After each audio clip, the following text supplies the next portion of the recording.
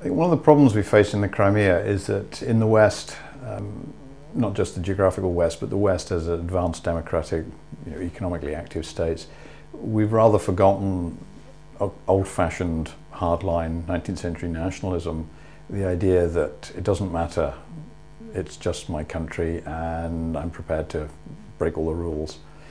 The Russians are led by a nationalist president whose agenda is to make Russia great again. Sevastopol in the Crimea is a hero city of both the old Russian Empire and of the Soviet Union. 1 million Russians died defending this city. It's at the epicenter of their memory of who they are. Leo Tolstoy fought in the siege of Sevastopol in the 1850s. All those battle scenes in War and Peace, they're straight out of the Crimean War because he was there. So this matters to the Russians in ways that we in the West have probably lost touch with. For a nationalist president to just allow it to drift off into some foreign country which may become part of the European Union and NATO is absolutely unacceptable. Putin is not able to do that if he wishes to retain power. It's not possible. And one of the most recent developments was the referendum that was held in Crimea. Yeah. What do you think about that? This is just a veneer. This is a 19th century plebiscite under the barrel of a gun. The striking thing is, of course, that the Russians have managed this with very, very little use of significant violence. There's been a bit of shouting and a bit of knocking down of walls, but very few deaths.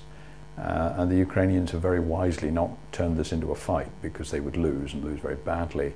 So the Russians have secured their aims and they now are going to have to sit back and digest the consequences. And they will be economic isolation, collapse in any economic growth, almost certainly decline in living standards, major export of wealth, further impoverishment of what is already a pretty shaky economy. And of course, what most people in the West have forgotten is that the last time the West and the Russians fought over the Crimea in the Crimean War of 1854 to 56, the war was decided by an economic blockade. Russia in the 1850s was a major exporter of bulky primary produce, in those days grain, timber, iron, and the West stopped buying. The Russians couldn't export, their economy collapsed.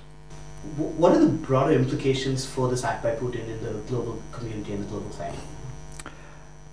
I think it's interesting that China abstained in the United Nations. It didn't vote with the Russians, didn't vote against them, but it abstained. And the Russian-Chinese axis, which has been quite significant in the case of Syria, is less significant here because the Chinese are not going to approve this, but they're not going to disapprove it either. They don't want to break bridges with the rest of the world in order to back the Russians, because they actually have their own issues with the Russians. Large parts of what is still Russia was seized from the Chinese in the mid-19th century in a very unfair treaty, which the Chinese don't talk about yet, but they probably will in the future. All of the area around Vladivostok was Chinese until 1859. And the Chinese, who have a history of asking for their territory back, may well get around to asking for that bit back in the fullness of time. What the Russians have done is very old-fashioned. They've gone back to the old ways of doing politics and business, and they've suggested that they at least are not a force for modernity, and their role in the future is managing decline. It's certainly not recovering greatness. There's no sign that Russia is moving forward. Putin has talked about rebuilding the Russian Navy for 20 years. It hasn't happened.